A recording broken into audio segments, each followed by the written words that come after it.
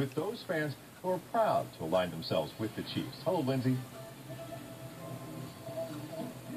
Hey, Mark, and this is kind of where they've made their home in Denver. This dive bar, this pool hall is also a Chiefs fan haven. On Sunday mornings, they've told me that they have this potluck family gathering for about 100 Chiefs fans because otherwise Denver can be a pretty dangerous place to be for the Chiefs fans.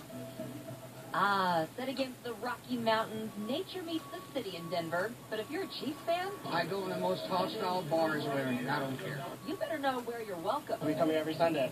This Denver dive bar, managed by a KC native, went full-on Chiefs bar last year. Now, a new generation of KC transplants is keeping the Broncos-Chiefs rivalry fresh with their new Denver friends. We try to get along. Well, I don't admit it in public, and so during this interview, I want you to blow my face if you can. You know, I don't ever look back, and I don't ever want to be a Broncos fan.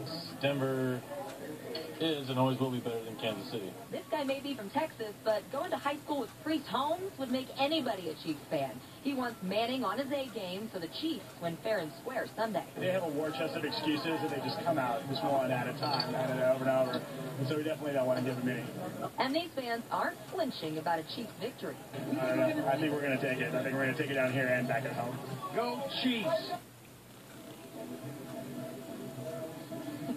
As you can see, the Chiefs fans and Broncos fans mingle about as well as pool sharks and pool minnows like me. But it's a lot of fun. We'll be here live from Don's Club Tavern all night. We're live. Lindsay Shively, 41 Action News.